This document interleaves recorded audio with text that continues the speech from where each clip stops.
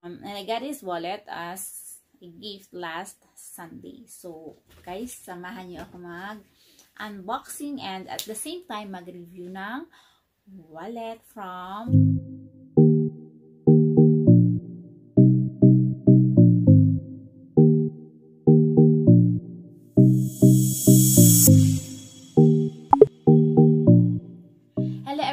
welcome to my YouTube channel, IC Diary. So today is October 12, 2021, and in this video, guys, I'm gonna share with you the review of a Kipling wallet.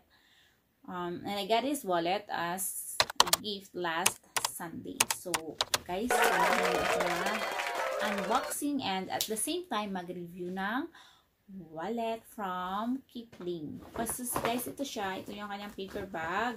Ayan. So, before we open it, guys, gusto ko lang i-share sa inyo about sa Kipling na napakatibay talaga ng Kipling. Tested and proven ko po siya na kahit na yung, for example sa bag, kahit na super luma na yung bag, pero hindi siya nasisira.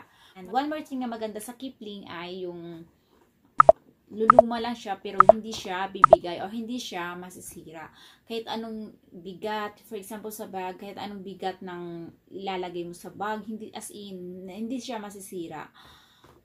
So, ganun guys. So, worth it talaga bumili ng Kipling kahit na medyo pricey, pero worth it talaga kasi for long lasting use po siya. Okay, so guys, let's open our Kipling wallet.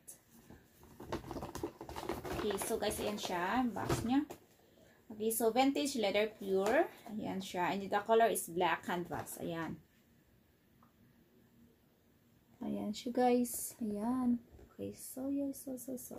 Okay, let's open it, guys. Taran. Okay. So, at ayan po siya, guys. Ayan. Ito yung front niya. Side. And this is the back. Okay. So, mauna po tayo sa back. Ayan. Okay, yung back niya is the coin compartment. Ayan siya, guys. Ayan. Isuka. Ayan siya. Parang nakadikit lang siya dito. O parang coin pour siya na dinikit sa likod ng wallet. Ayan. Ayan siya.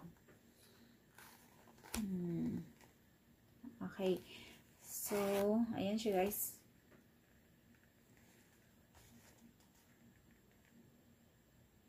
Okay. So, sa front naman tayo. Ayan siya. So, meron siyang 8 card slot dito, patayo, 8 card slot. And then, meron din siyang 1, 2, 3, and 4 card slot sa side niya. Ayan. Ito back to back siya. Ayan, back to back. And then, dito is dalawa. Ayan siya, guys. Yung dito niya is parang, ano siya, parang snake skin or crocodile skin ba yan? Ayan. And then, ayan siya.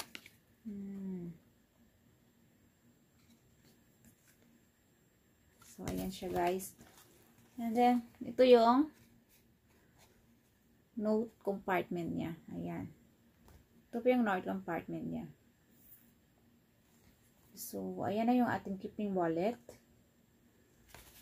Ano siya, malaki siya as in, ano, marami kang mailalagay. So, ayan siya, guys. Smell vintage talaga siya, guys. Smell vintage. And then, okay, so, ayan o, guys. Yung review ng ating Kipling wallet. Ayan. Ayan. Okay, ayan.